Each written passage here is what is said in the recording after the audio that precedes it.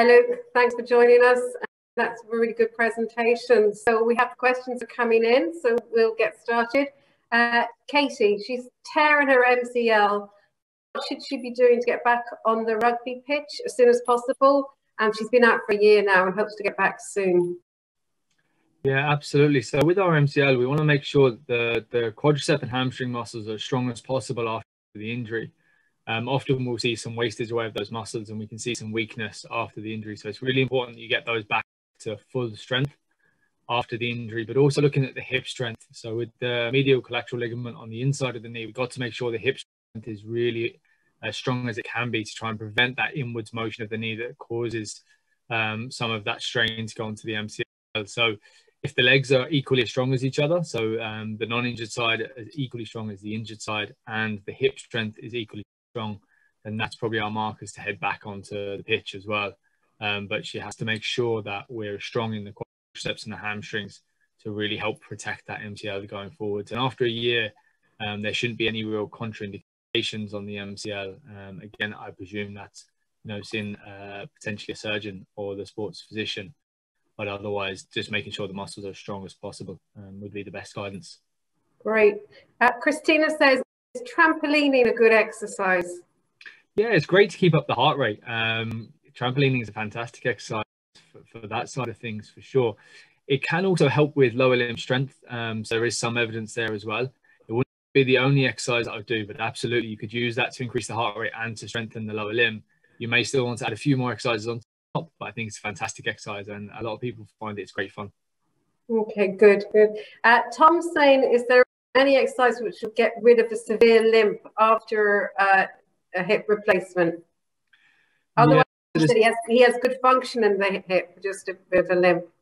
Yeah, often if we have good range of motion, but we don't necessarily have the full strength back in the hip, that's when we'll see the limp kind of occur. So making sure that the side of the hip muscles are really strong, because they're the ones that are often cut through. So you want to make sure the side of the hip muscles are really strong to provide stability to that hip, that you can prevent that limp. Also making sure that you do some gait re-education training. So our physios at the clinic will do a lot to make sure your gait cycle is back to normal. Often the limp can be a learnt pattern. So it's making sure that we train that gait pattern. And so we often focus on picking the knees up, making sure you almost do like a mini marching pattern to retrain the gait. So the muscles need to be strong first, because no amount of gait retraining will retrain the muscles if they're not strong. But then afterwards, we can do some gait retraining where we focus on lifting the knees up a little bit higher to try and prevent that limp. Good, thank you. I have two questions now that came from the rotator, from Ruth's talk on shoulders. Gay Nolan, what exercise would you recommend for a rotator cuff injury? And I think also there was another one there about rotator cuff. He'd had surgery on rotator cuff, having similar symptoms, and wondering what exercises could he do other than having surgery. Absolutely. So for both, with the rotator cuff, it kind of activates in any of our shoulder strengthening exercises. So any kind of pressing movement overhead especially will make sure the rotator cuff's doing some work.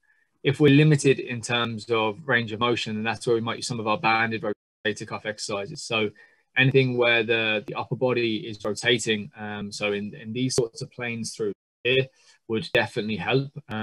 On that one, I'd definitely speak to a physio to try and get specific rotator cuff exercises, because the rotator cuff is a fairly large component to the shoulder. And so you could work rotator cuff exercises for the front of the shoulder and for the back of the shoulder, and both would have completely different effects. So a little bit of specificity is required, and that's where you might get some help from a physio. But any kind of pressing movements overhead, if you can, are fantastic for strengthening the rotator cuff. Any ones where your arm is moving out to the side, like a lateral raise, can also be very good. But there's also some specific banded ones we'd want to look at, especially if you've had surgery before. There might be some specific deficits after that surgery. So we want to make sure that they're kind of tidied up. So that would be my answer there. Lovely, thanks, Ruth. Now also, Anne, can you please recommend exercises to build up strength and flexibility in the hip prior to a hip replacement? Yep. So we want to make sure, again, that the back of the glute muscles is very strong. So hip bridges are fantastic. So glute bridges or hip bridges are fantastic for building strength in the backside muscles. With the side of the hip muscles as well, want to focus on maybe laying on our side and lifting the leg up to the side of the hip muscles, get some good strengthening as well. And an exercise such as a step up on the bottom step of the stairs would also really help to strengthen the hip muscles as well. So those are 3 easy ones that you can do at home. And they'll also help with the flexibility. And we'd recommend really getting strong. The surgery will help some of the flexibility as well, but really getting strong in those muscles is the biggest priority prior to going into the surgery, because they're muscles you're going to lose the quickest. Yeah. So if we can get them strong pre-surgery, they'll get stronger, easier and better after the surgery as well. And that's probably one of the most important points. Yeah. Is if we don't have it before the surgery, it's going to be really hard for us to get it after the surgery. Yeah. Good. So you have to put the work in before as well as after. Okay. Dan's asking, how long should the high intensity session last? Yeah, so generally we'd say about 20 minutes. So if we're doing high intensity, if we're really pushing a high intensity, we won't be able to do longer than 15 to 20 minutes. So it just depends how comfortable you feel pushing high intensity kind of conditioning. So usually we would say, if we're doing 10 to 20 intervals, roughly taking a minute per interval, that would be perfect. But it just depends on what exercise you're doing and how you're doing it. So something like a rower might be slightly longer, whereas if we're doing a lot of kind of bike work, it might be a little bit shorter intensity. So generally around about 15 to 20 minutes is more than enough to get the high intensity. So it's really time efficient. And you just obviously push yourself quite hard when you're working, and then on the rest of it, it's really relax. Yeah. And that should be perfect for most people. Okay, good. Kathy says, what do you know? Help her on this one. What causes the hip to give way with pain occasionally on a side step lunge or a simple twist rotation in a very fit and active individual? Is it a sign of weakness or something more? Hard to tell. I mean, if there's a specific range of motion that you find is always giving way, then that's something to definitely investigate a little bit further, because that should be happening, especially if you're getting pain first, then giving way. The giving way there would most likely be due to the pain. So we need to find out what the root cause is causing the pain. Is there something, is there a pathology in the hip that we maybe need to MRI or have a look at and assess, especially if it's always the exact same movement. So that's when I definitely get in to see maybe one of the sports doctors or a physio to have a look at that. If it's completely different movements, then I think that could be a weakness. But if it's the same movement, it's always rotation, it's always in the same kind of movement pattern, then definitely I would get that looked at, just because we'd want to see why that is the case.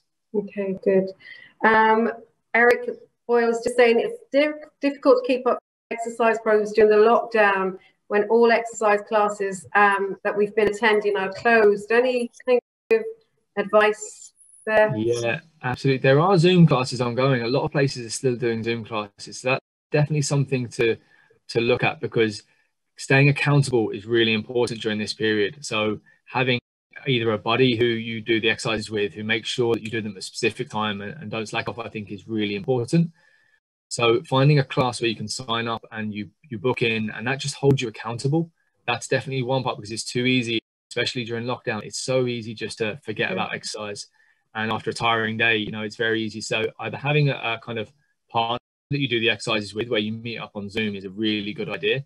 But secondly to that, is have a look at some of the Zoom classes, because they're excellent as well. And then it's just a case of trying to make it a habit and make it something that you do in your week without even thinking. You already have that time boxed off, and go there. Make it as easy as possible. So that's where doing exercise earlier in the day is often better, because as you get through the day, you'll have more mental fatigue and you'll be more likely to find the excuses. So if you can do it early in the day before you start your working day, that's generally one of the best kind of bits of advice we can give if you struggle with that motivation.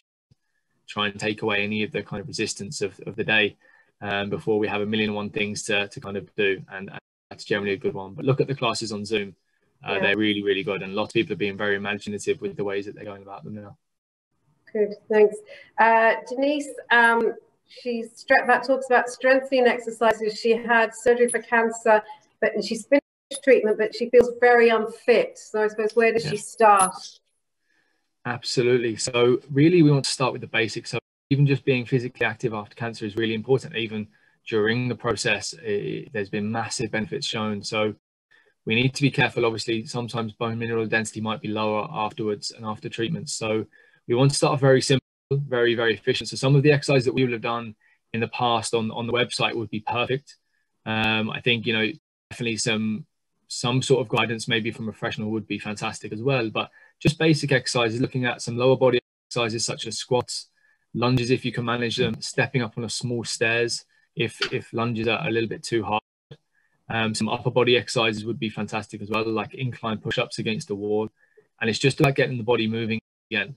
So making sure that we're doing daily walks up until what you feel that you can do as well. Maybe on a bike as well, a resistance bike, if you have that option available, would be fantastic. So it's just about getting moving again and starting to build the strength back up as best as we can. But the benefits have been shown to be fantastic. So I think it's definitely an important one to start. Okay, good.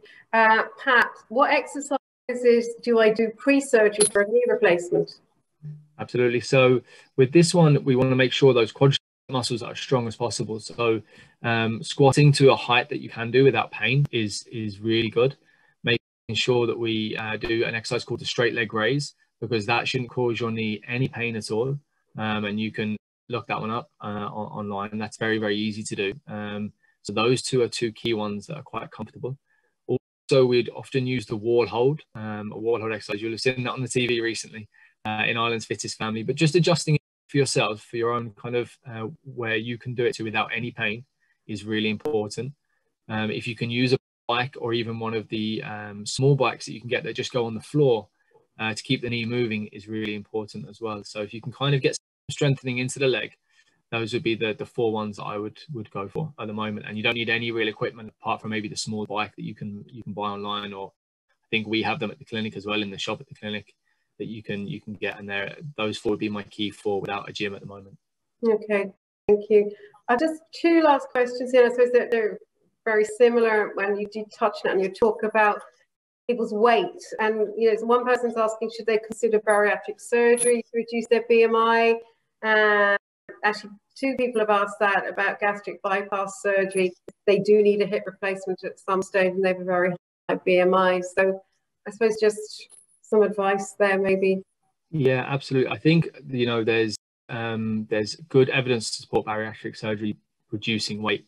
However, we need to put the habits in place that are really going to be important post-surgery. So we will just want to see a trend in the right direction in the BMI. So if our BMI is trending in the right direction pre-surgery, the evidence would be that it will continue to go that way post-surgery when we've got better function. So it's really about putting the right habits in place pre-surgery. So making sure our physical activity is higher. Now, there's some people may be in pain walking, but walking as best as you can. Also, maybe using things like the arm bikes that you can buy online or in our shops again at the clinic. There's lots of places you can get them, and we want to try and increase physical activity, increase heart rate to burn calories, but also they're making sure that our diet is as good as possible as well, and really get those good habits in place so that once we have had the surgery, we're in a good place and we've already formed those habits and we continue them going afterwards, because obviously we will have a little bit of a period post-surgery where it's hard to maybe exercise. So I think, yes, the surgery is a good option and it has shown to be very effective, but I think also we can't rely on that. We need to put habits in place. The strengthening exercise is a very good way of doing exercise as well, which will help after surgery as well. So I think, we can't just rely on that. We need to make sure that we're putting good habits in place, increasing our physical activity, making our muscles stronger so they can handle more as well is vital. So even just losing the weight isn't the only thing to focus on. Luke, thanks very much for joining us this evening, and thank you everybody else for joining us.